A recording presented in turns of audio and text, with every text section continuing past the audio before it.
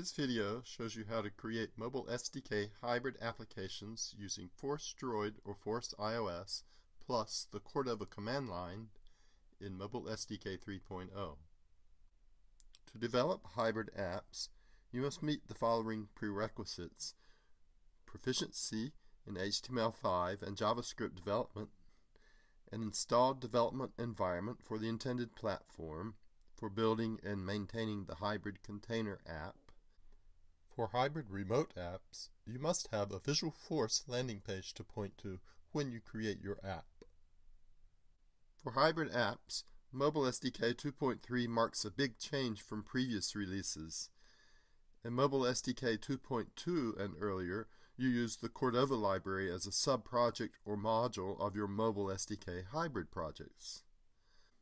With Mobile SDK 2.3, you now start with a Cordova application and then add the new Mobile SDK Cordova plugin to your Cordova project.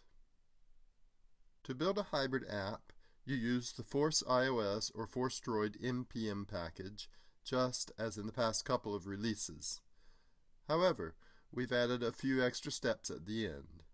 Here's the new stuff.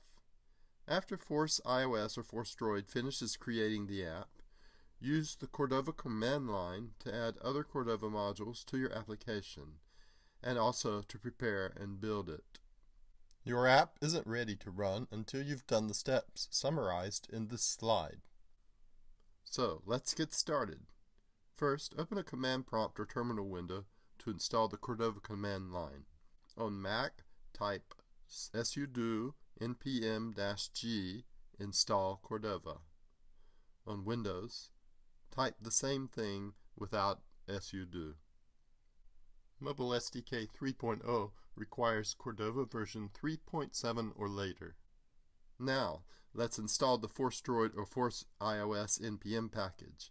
If you previously installed an earlier version of either package, you must reinstall it for Mobile SDK 2.3 or later. You install these packages just like you did for Cordova.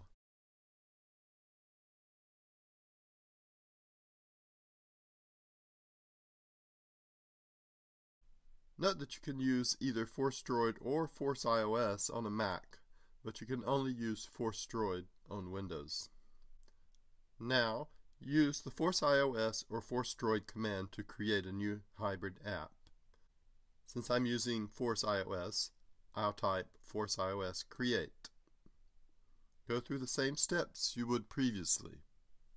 For the application type, specify hybrid_local for a hybrid app that stores its code in the local project, or hybrid_remote if you want a hybrid app that keeps some or all of its code in a visualforce app on the server.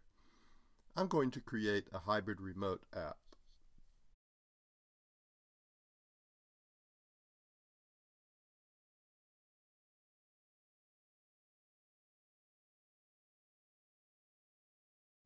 Hybrid remote apps require a start page, which is the relative URL of your visualforce landing page.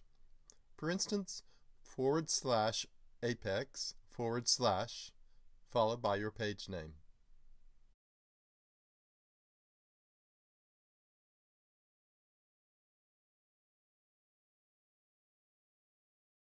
When Force iOS or Force Droid finishes, you've got a new Cordova app that includes the Salesforce Mobile SDK as a Cordova plugin and is configured to behave as a Mobile SDK app.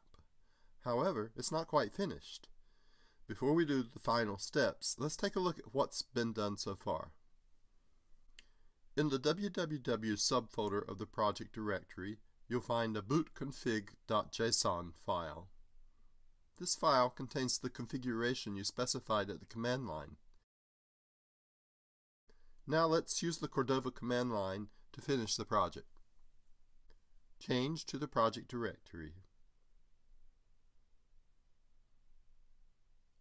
Next, add your app's Cordova plugins.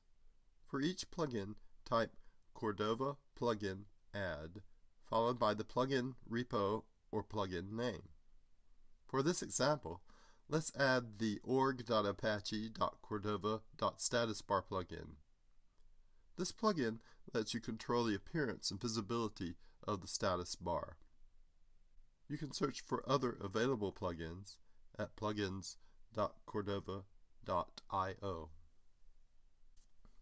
Now you can add support for your target operating system. You can add Android to a Force iOS-based project or iOS to a Force Droid project. However, you can't use an iOS target on Windows.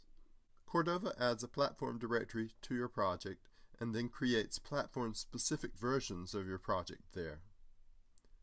Platform projects include a copy of your source code plus all the plugins you've added to your app.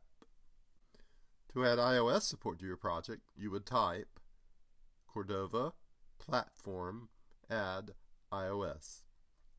Since we created this project with Force iOS, this command has no effect here.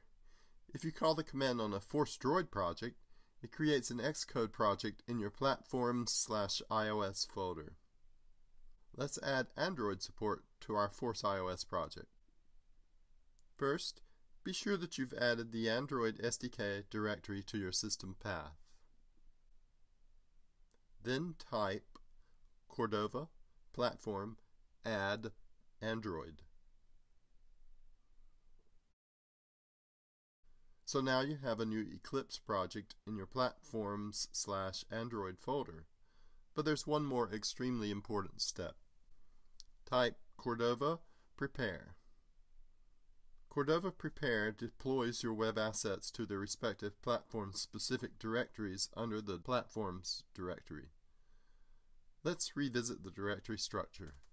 If you drill down into the platforms directory, you'll see a folder for each platform you've added. Open the Android folder, for example, and you'll see that there is an assets/www folder. When you run Cordova Prepare, it copies your source files into this folder for your Android project. As long as you run Cordova Prepare regularly, you shouldn't need to edit anything manually in these platform-specific folders. Instead, just do all your customization in the project-level www folder and then run Cordova Prepare. Now that your app is finished, you can run it from the Cordova command line. Type Cordova emulate followed by the platform name. For instance, I'll type Cordova emulate iOS. Cordova launches your default iOS simulator and then installs and runs your new app.